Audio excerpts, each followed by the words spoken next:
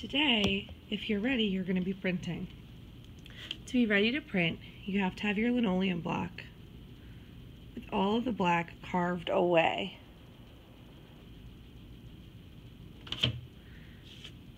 When you're printing, you need to make some color choices.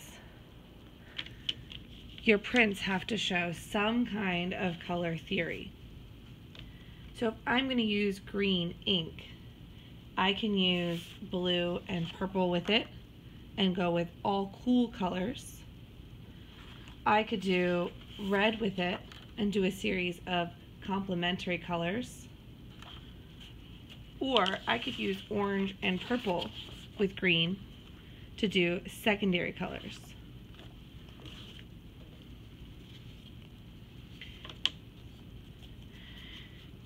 Squeeze about a quarter worth of ink onto the bench hook. The bench hook hooks onto the table so it doesn't slide while you're working. This is called a brayer. Use the brayer to stretch the ink. Go up and down and side to side. It's not about covering the bench hook, it's about getting a nice even amount of ink on the brayer.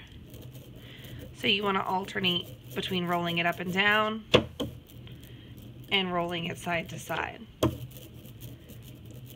When you hear the ink being sticky, that means it's ready. Lay your printing block flat on the table and roll your brayer onto it, up and down and side to side. Then you'll take your paper, again lay it flat on the table, flip your printing block over and gently lay it down. Try not to let the printing block move while you're printing. To do this, you want to apply nice even pressure and make sure you get all the corners. If you hit it, it could slide the block. And then you peel and reveal. If you want to use the same color ink, you just roll the brayer back on again. If you want to change color ink, you may need to wash your block in the sink.